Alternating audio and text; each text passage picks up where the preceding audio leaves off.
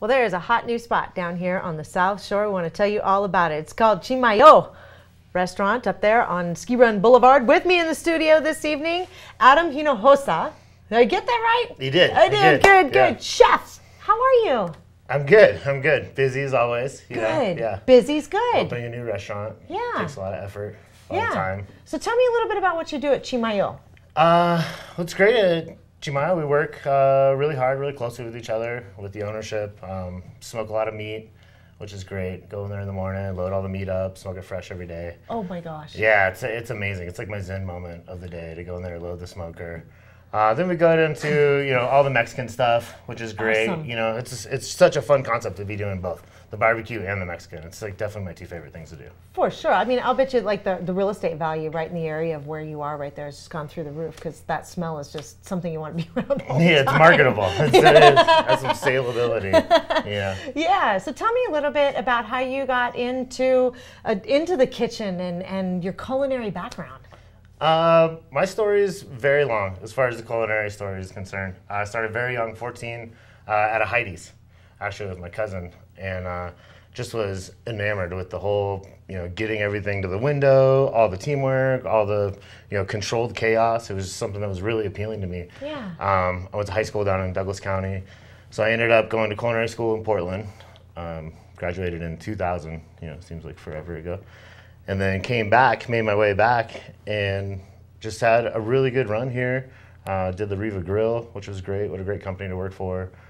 Went to the Bay Area for about 5 years, opened several places, really honed my culinary skills, and I wanted to bring that back here. That's awesome. I mean, what a wide variety of places to get ideas from. Basically, a big think tank on how to get ideas and putting together different ingredients and flavors. And now you have this opportunity at this restaurant to blend all those together, yeah? Yeah, it's been great. I mean, we have a no rules policy, so they pretty much just turn me loose, and I get inspired all the time by all kinds of stuff. We just added an amazing beef rib. It's ginormous. We love it. We smoke it overnight. And then we just started a short rib mole enchilada. Oh my gosh. Yeah, oh my gosh. It's to die for. The combination of that smoke plus the Mexican flavor in there, fantastic. Yeah, it's just the integration of both concepts constantly. It's just really inspiring to me. So I just really get to come up with some cool stuff. Now I hear that you're working also with local produce and really sourcing your stuff locally. Yeah, we like to talk to farmers. We like to talk to ranchers. We just had some great ranchers in the other day. They're just having a beer.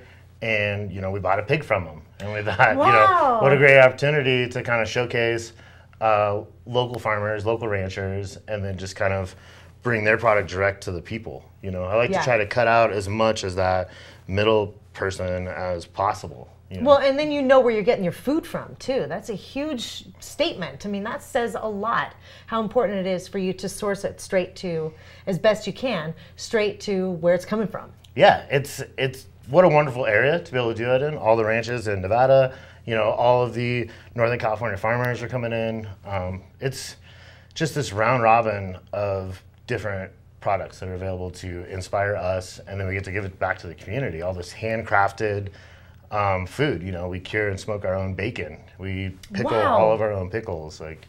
It's just a real dedication to handcrafting food. Let people know exactly where you're located, because I think there's going to be a lot of people who want to come in and check you out. And what's your hours We're right on Ski Run Boulevard. We just started new hours. We'll be opening 3:30 at the bar, 4 o'clock for happy hour, and 5 for dinner. Fantastic. Thanks for coming in this evening. It's good to see you. Thanks so much. I can't wait to stop in there. Sounds good. All right, we have more Tahoe Tonight coming your way right after this.